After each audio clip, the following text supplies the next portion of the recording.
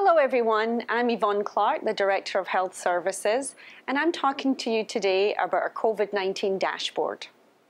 Our Klein ISD dashboard shows active COVID cases that are reported to the Texas Education Agency. This data indicates the number of individuals with a positive COVID-19 case who were on campus. This data does not include Klein Online students or individuals who contracted the virus while on a school holiday. These individuals were not at school and did not return to campus until after their designated quarantine period.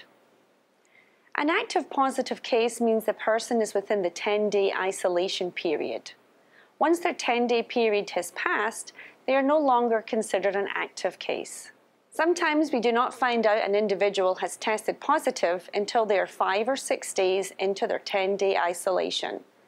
This alters how long the active case remains on the COVID-19 dashboard.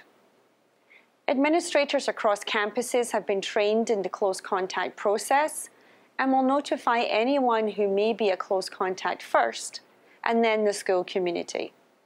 We are committed to being transparent and diligent to stay safe, to stay open.